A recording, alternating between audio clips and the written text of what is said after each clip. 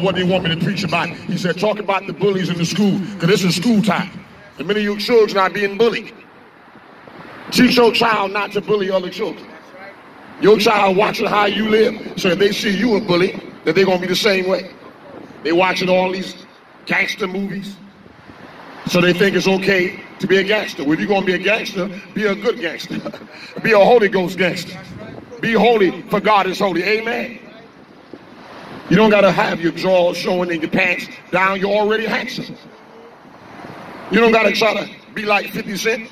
You want to be like the God who loved 50 Cent. Praise the Lord. We're praying for you today. Be the way God made you to be. Don't try to be like the Joneses. You don't got to be famous and be a Hollywood star to be important. You're already important because Jesus loves you. No, you may not be tall and handsome. You may be a dwarf or a midget, but Jesus still loves you. That's the way he made you. If you're going to be a midget, be the best midget that you can be. I praise the Lord. Ain't nothing wrong being black. Ain't nothing wrong being white. Ain't nothing wrong being Indian. That's just your nationality. God judged the hearts.